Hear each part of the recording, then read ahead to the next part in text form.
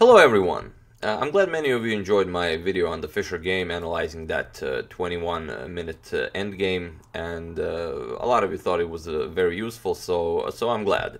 I will try to prepare a more educational video like that, perhaps over the weekend or something like that.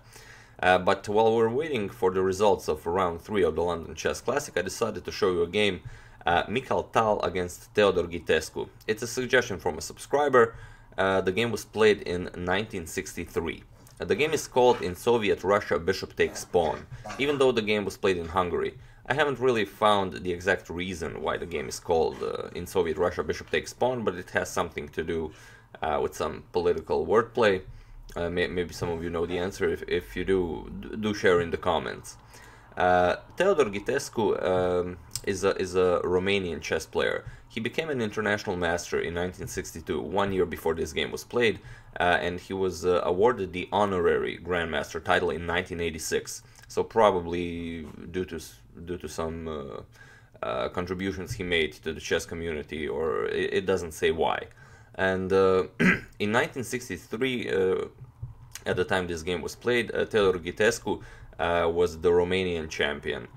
He also almost won the Romanian championship 4 times. He placed second 4 times, and he got 3rd place twice.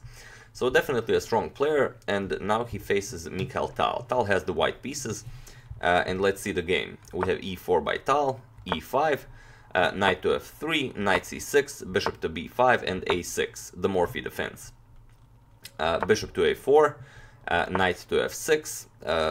I don't remember if I said that this is the Ruy Lopez, the Morphy defense variation of the Ruy Lopez. Tal castles, bishop to e7, rook to e1, b5, bishop to b3, and here Gitescu goes for d6.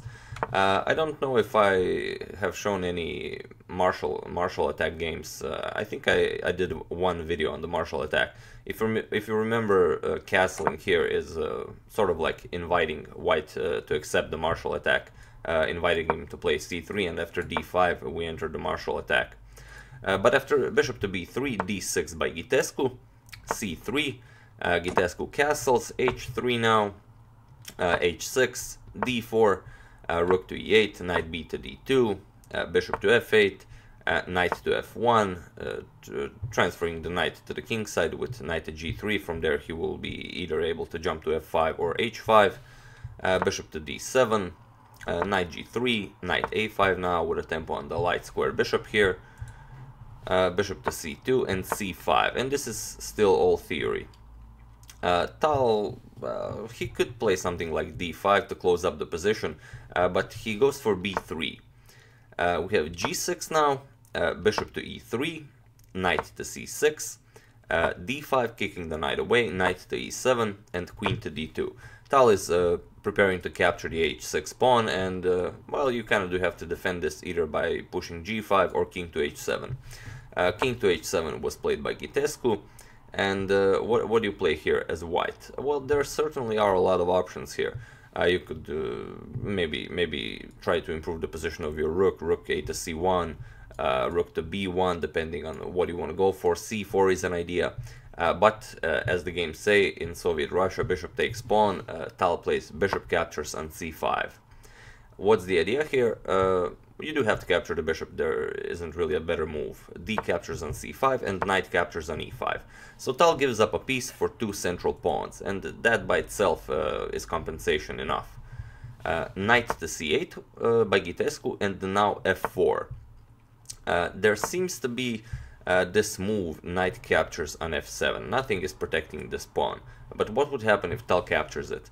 If f4 was played, but if knight captures on f7 with a tempo on the queen, now queen to e7, trapping the knight, and okay, he does have knight to g5 with check, and after h captures, e5 now, and any move other than capturing the pawn with the knight would result in a massive center for white. So after knight captures on d5 and queen captures, knight to b6, and black pretty much solved all of his problems. There's no real advantage here for white. So after knight to c8, Tal doesn't capture the f7 pawn, he plays f4. He improves his center and locks that knight on e5. Queen to e7 now, c4, adding more protection to the d5 pawn, bishop to g7, and now knight to f3. Now Tal is preparing to push e5. B captures on c4, B captures on c4, and knight to d6. And it seems like Gitescu is inviting Tal to push e5 now and attack both of the knights, but he does have this knight to c4 with a tempo on the queen. But Tal does push e5, we have knight captures on c4, and now queen to c3. And here Gitescu plays bishop to b5. He protects his knight and gives up the f6 knight. But Tal isn't interested in this knight. He plays rook a to d1. What would happen after e captures on f6 and queen captures on f6, you pretty much have to go for the endgame here. Queen captures, bishop captures, and after something like rook a to c1, since the bishop was attacking your rook, rook captures on e1, and there is nothing here for Tal. Black is better in this endgame. The bishop pair and the plays on both sides of the board. A much better sorry, a much better position for black. So after bishop to b5, rook a to d1 by Tal, rook a to d8, and we have d6 now.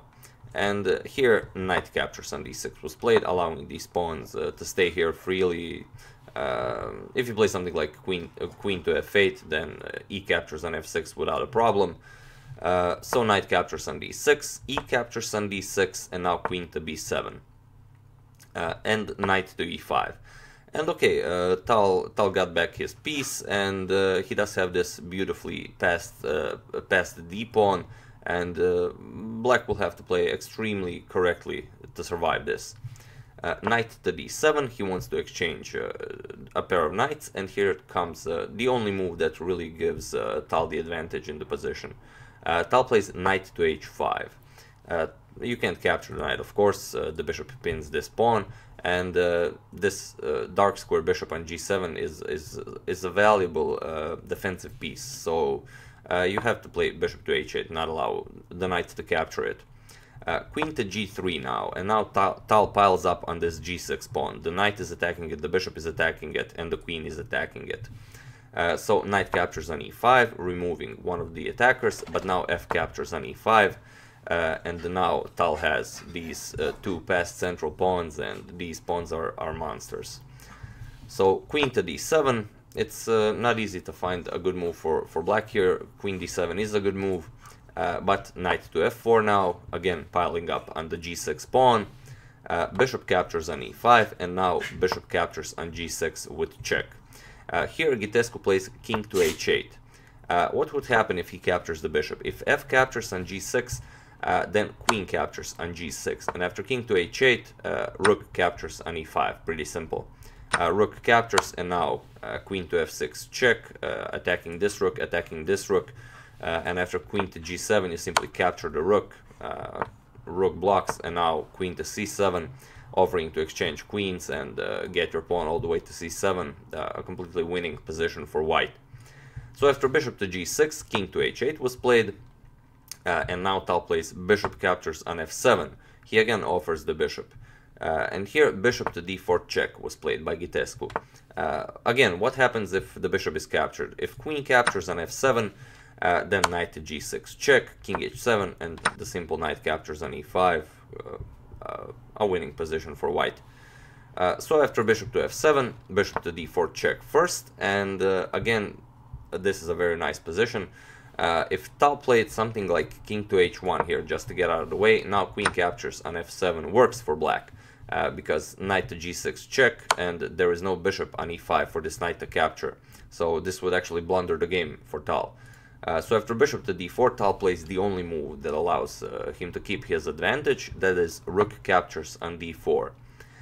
Rook captures on e1 with check by Gitescu, queen captures on e1, and queen captures now on f7. We have queen to e5 with check, and what do you play here? Queen to g7 was played, and now simply queen captures on c5. Tal could have gone for something like queen captures on g7 with check, and after king captures, knight to e6, pinning forking the king and the rook, and after something like king to f5, f6, not capturing the rook, but simply knight captures on c5. And being 2 pawns up, this is also winning for white, but you'll still have to work for your victory. So after queen to g7, Tal simply played queen captures on c5. Now he's up 2 pawns. He has a beautiful passed pawn on d6. Gitescu tried one more idea. He played bishop to c6, threatening checkmate on g2. And of course, if you play something like queen captures on c6, you get queen captures on d4 with check. And now, of course, you're losing the game as white. So after bishop to c6, rook to d2 was played, now defending checkmate. And in this position, Teodor Gitescu, the Romanian honorary grandmaster, resigned the game. I mean, he could have gone for something, but it's actually winning by force for Tal. This bishop is attacked on c6, and after bishop to d7, knight to h5, and the queen has no more squares on this dark diagonal. Only move is queen to a1 check. After queen to a1 check, king to h2, you have to play something, rook to e8, and now rook to f2, queen to e5 check. You simply exchange, and after knight to f6, you're winning the bishop on d7. If bishop moves, simply d7, and the knight is preventing the rook from stopping the pawn. The rook can stop the pawn from d5 or from e8, as the pawn is also protecting e8. So you'd have to capture, knight captures, and you're up a piece and a pawn, completely winning. This is just one of the variations that shows how powerful the position is. So yeah, after this rook to d2 move, protecting checkmate, Gitescu resigned the game, and this beautiful game was created by Mikhail Tal, as bishop did capture pawn on c5 in Soviet Russia. So yeah, that's the game. I do hope you enjoyed it. I would like to thank Haiti Kender for a contribution to my channel. Thank you a lot, I really appreciate it. As usual, you can check 2 of my previous videos here. Thank you all for watching, and I will see you soon, this time for real, with a game from London Chess Classic Round 3.